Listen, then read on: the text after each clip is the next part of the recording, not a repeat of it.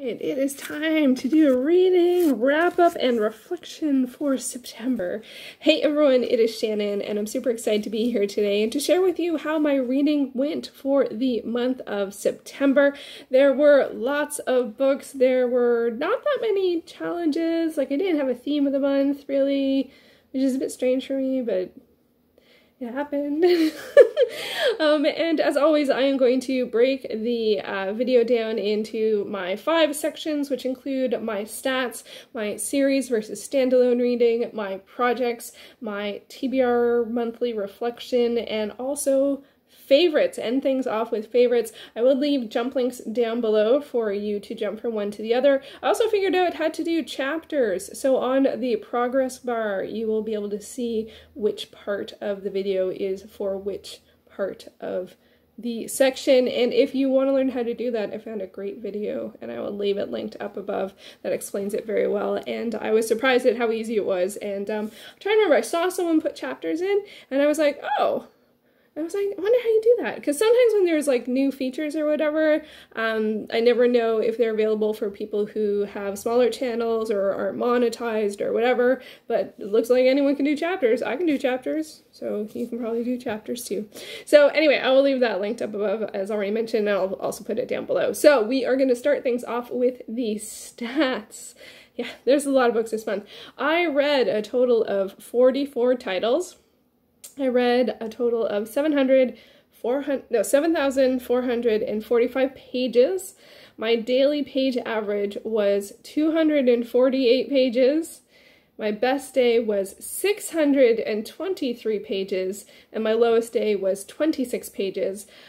Every one of those, with the exception of my lowest page count day, is a new record for the year. So that's the most titles I've read in the month. That's the most pages I've read in a month. That is my highest daily average because it's an average. And my best day at 623 pages is my best day ever. Now, I will note that I read a lot of manga and graphic works this month, so that definitely did contribute, but still, even with that, it is a lot. I was like, what? It was just like, when I was scrolling, I'm like, this is a lot of titles. It's a lot of titles.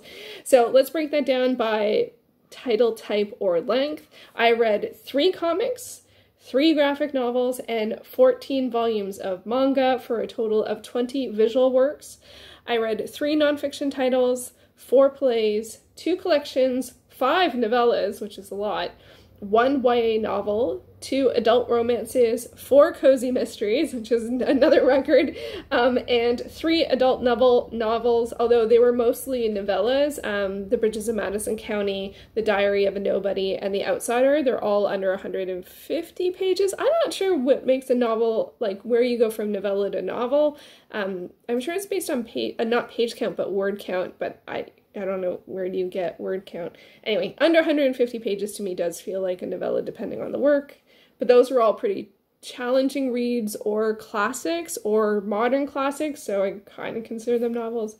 Who knows? Anyway, 0 kids novels this month, or in September, which I want to change. I like reading kids novels. And 0 poetry and 0 individual short stories. None of that this month. The average page length per title was 170 pages. And I had 2 collections that I read that were not on Goodreads, which is annoying because it doesn't match. Now my spreadsheet won't match Goodreads. The shortest title I read this month was Echo Gear Volume 1, written and illustrated by Vincent Sammy. It was 20 pages long. And the longest title I read in the month was The Savage Song by Victoria Schwab at 428 pages. So this is the 2nd or 3rd month running where the longest title was a YA novel, which is interesting. The oldest title I read was Tartuffe, The Imposter by Molière, which was written in 1664. And the newest is I read 2 from 2020, which is pretty unusual for me to read in year releases, but I read Sorcerers by Maurice Broaddus, as well as All Boys Aren't Blue by George M. Johnson. They were both really good reads.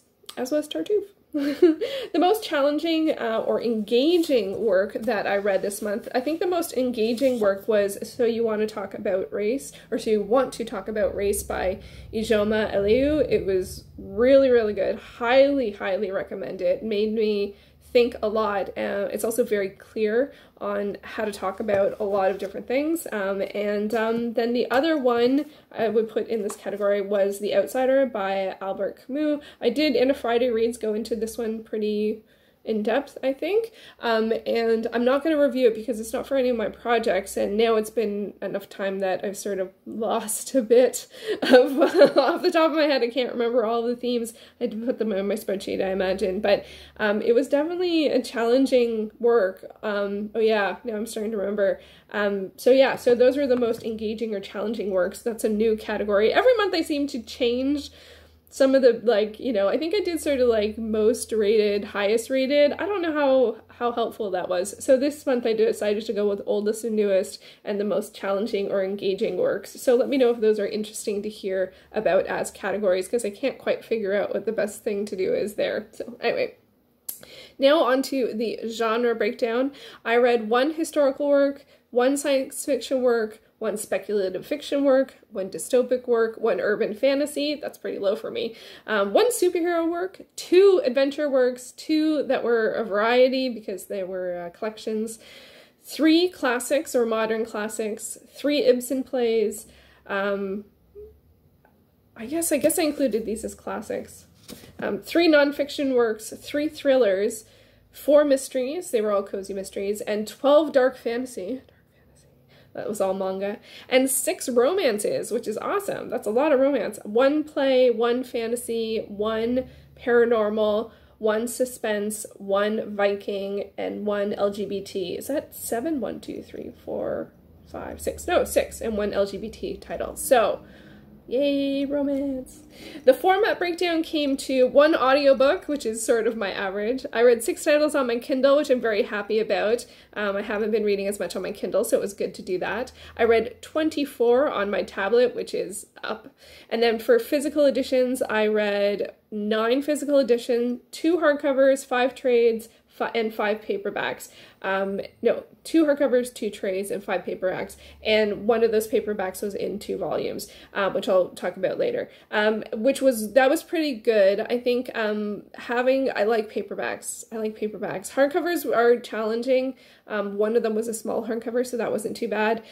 Trade is okay depending on the paperweight, but paperbacks are feeling like the way to go. So I'm happy that my Kindle reading is up and that my physical edition, although they're about the same, I am happy that there were a lot of paperbacks, and I did not go back to reading any editions on my phone, so I guess that was not a format that I like very much. In terms of ratings, I do ratings out of 10. I read 1 that I gave 9.5 out of 10, 2 that I gave 9 out of 10, 4 that I gave 8.5 out of 10, 5 that I gave 8 out of 10, 6 that I gave 7.725 out of 10, 12 that I gave 7.5 out of 10. That is definitely almost always the majority get 7.5, and it was this month. 4 gave 7.25 out of 10. 7 got 7 out of 10, 1 got 6.5 out of 10, 1 got 6 out of 10, and 1 got 4 out of 10, and that was Bridges of Madison County. My average overall was 7.55. That's down a little bit from last month, which was 7.71. Now we're going to look at series versus standalone. Out of the 44 titles I've read, 28 were from series and 16 were standalone, so that's 74% series and 36% standalone. It's almost exactly the same as last month, which was a 62-37 split. I started 5 new series. I read 15 works that continued series. I didn't catch up on any series this month. I was undecided about one series, the Requiem for the Rose King manga series. It's based on or inspired by maybe Shakespeare plays, and I felt like it took a lot of liberties, so I'm a little like, I'm not sure about this. It's an interesting work, and I like the work. I just was really constantly comparing it back to the Shakespeare plays and going, it's not how I remember it, but I only know 1 out of the 2 very well, so I'm undecided about that one. I'm actually unclear about 1. I read something that was volume 1, but I don't see more, and it's not a super recent work, so that's a little like, I did DNF 1 series, and there's 2 series that I read from start to finish. Both Echo Gear, which was 3 comics, and they're sort of a differently formatted, engaging mystery collection of things, including there was a crossword, like it was very different, but I read the whole thing. And then I also read the entire Kitty Couture series by Julia Chase, which is Julianne Lindsay, it's a pseudonym. I also, so those I both read start to finish. And then I also finished the manga series Vampire Knight. I finished it to volume 19. So now we're going on to projects and challenges. I have 37 different projects and challenges that I track throughout the year. And for this month, 22 of the 44 titles were for projects and challenges, so that's actually pretty good. And I met 37 different challenges with those 22 titles, and I got 5.1% closer to my overall goal, although somehow my overall goal seemed to increase from 713 challenges to 728 challenges. I'm not sure how that happened. Currently, I'm at 293.3 out of 728. I am not going to complete. I am not anticipating completion. I don't care that I'm not even halfway. Some of the I do work towards finishing some of the challenges within the overall challenge, and I have completed 1, and I'm on track for at least 3 more out of the 37. It doesn't bother me at all. I just like tracking things. Anyway, but some projects I have made 0 progress all year, so I will definitely have to reevaluate that come year end. Okay, now into specific challenges. Month-specific challenge. One of my challenges is always to read half of the books that I carry over from month to month, and from August I carried over 28 titles into September, so my goal was to read 14, and I read 7, so only half, not great. My Stacking the Series challenge, I wanted to read 8 titles, I read 1, so that's even bigger fail. Bad. I did participate in one readathon, which was the Manga Love Readathon, and I had so much fun doing that. The other thing that I was working on this month was I actually did, I am trying to, again, continue to work with giving some relief to my hands. So not reading hardcovers definitely works. But one of the things I also noticed was larger books was definitely something that was hard to do. So I am experimenting with splitting books into volumes. So I did do that with this book, Dark Sky by Carla Neggers, which is 375 pages. So I split it into 2 volumes that are both like 190, and then, you know, just under that, like about the same, actually 185. This was extremely helpful. The only thing that wasn't very helpful about it was this is a sort of suspense novel, slightly romantic suspense, and I realized after I split it into 2 volumes complete with end pages, I actually did end pages, and then a spacer page, and then glued it to the last one, and then the next one starts at the next chapter. Oops. Well, oh, it doesn't. I just split it. Oh, you know what? This is a Harlequin. So they had a card, like a sign away, like a send away card in the middle. So that's where I chose to split it. Anyway, but I did also do end pages because it's called Dark Sky. So that felt like a good one. Anyway, but then I realized after I split it into 2 that I had to read the book to see, did it work? Like, did it actually, was it easier to read? And it was so much easier to read. Oh my goodness gracious. So I think this is going to be the way I go for anything that's over 300 pages long. And I'm now currently testing a trade paperback with the same idea. And again, I picked something that is not something I would normally read. Like, this is something I got at a book sale for like 33 cents, like 3 for $1. So, but I did actually enjoy it. It was a bit intense. It's not quite, it's a little more suspensey than I'm quite used to. But it made it so much easier to read when the volume was only 180 pages. So I definitely am going to continue to work with that. So that was a success. It is a fair amount of work to do that, and I probably will do a video about it if people are interested in how to split it into 2 volumes. I'm still experimenting myself, but I'm gonna work on reading the trade paperback to see if that also feels the same way. So we shall see. So yeah, so that's something there. And then looking back at my TBR as a whole, I didn't have a theme of the month, so there's nothing really to reflect on there. But I did read 20 out of the 30 books on my TBR, and I started an additional 2 books. I usually only make it to about half of my TBR, so that's an increase, which we're counting as a success.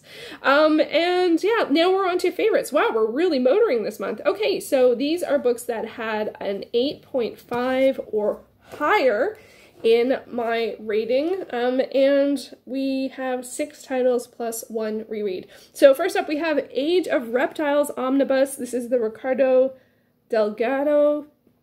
This is a graphic novel. I picked it for, I'm doing my A to Z graphic novel challenge. I needed a title for A, so Age of Reptiles. It is a wordless comic about dinosaurs. It was really, really good. There's lots of chase sequences, lots of reaction shots, lots of dinosaurs eating other dinosaurs, so there is that. I really enjoyed it. This is the one I'm confused about whether there's more, because it says volume 1, but I couldn't find the next volume. I haven't looked too hard into it, but you know, that is work for another day, but I loved it, so there's that. Next up, we go to This Savage Song by Victoria Schwab. This I buddy read with Izzy, Punk Rock Girl PA, and it was a lot of fun. It was very different than I expected. I don't know if I would say it was fun, actually. It was quite intense. It's more dystopic, post-apocalyptic than urban fantasy than I thought, and I'm really curious to see where the story goes. We are reading Our Dark Duet in October. The live show is on the 19th on Izzy's channel, and I'm really looking forward to continuing this, and it is only a duology, so it'll be nice to complete a series as well. Then we have, I'm going to also include Vampire Night. I'm putting volume 19, but just because I finished the series as a whole. I did finish this during the Manga Love Readathon, and I did really like the final volume. There are definitely some places it went over the series that I wasn't a huge fan of, and there were some things that I found a bit confusing, but I thought the finale was worth it, and I was really super happy to finish the series. Next up, we also have All Boys Aren't Blue by George M. Johnson. This is a memoir by a Black queer man, and it was really, really wonderful, powerful. Wonderful is not necessarily, it was a challenging work. It actually, he calls it a YA work, like it sounds like that is the target audience, which I actually wasn't sure if that was, and well, I guess I didn't think about it till he said it, but it has a lot of coming of age stuff, coming into one's own, dealing with dealing with people not accepting you, dealing with the challenges that comes from being Black and queer, and I thought it was, I really appreciated it. I thought it was excellent. I listened to it on audiobook, and I would recommend it. It is read by the author, and so that was on my list. And then we also have kind of a different vibe. This is all over the place with my favorites this month. Adventure Time Volume 1. This is a graphic novel. I loved it so much. It was so fun and so joyous and playful and adventure-spirited, and I am definitely continuing the series. It was a blast. It was an absolute blast.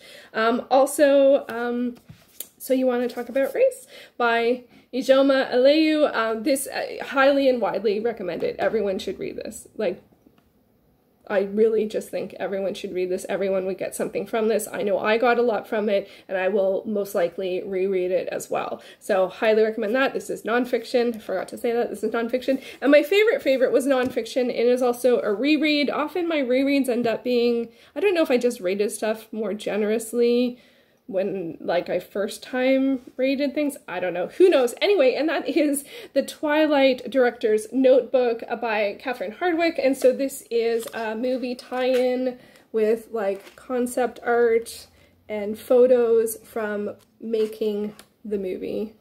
And I love this kind of work. I absolutely love this kind of work. So it was my favorite. It's about movies. It's about Twilight. It's from the director, it's from Catherine Hardwicke, like, it was my favorite. So there we go. That might be my shortest reflection ever.